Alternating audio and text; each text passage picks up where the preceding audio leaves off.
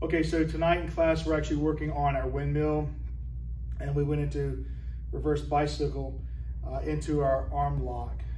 So what we did tonight, doing into the reverse bicycle, is as he punches, I'm actually going to move and to step off to wedge up and through.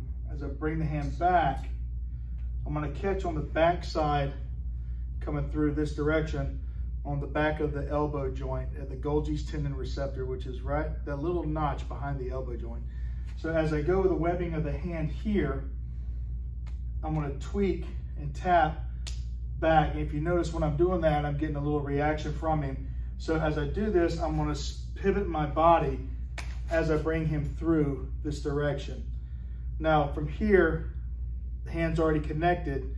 All I'm going to do is go back through my arm lock and grapple, and I'm going to go into the void here as I step, coming through and into the lock. Now I'm being easy because we kind of went hard this evening.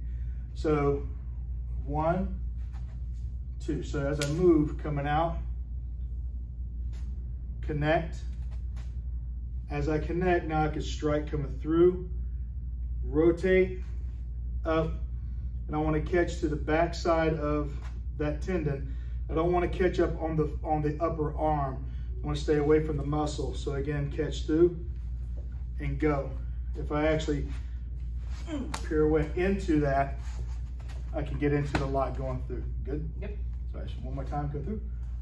1, 2, tap up here. So as I go through, now I can step in, catch, pirouette it, lock it in, going through. Again, catching on the back side of the joint, staying away from the large muscle group, catching through. So some stuff we're actually playing with tonight. Let me know what you think, and we'll be back soon.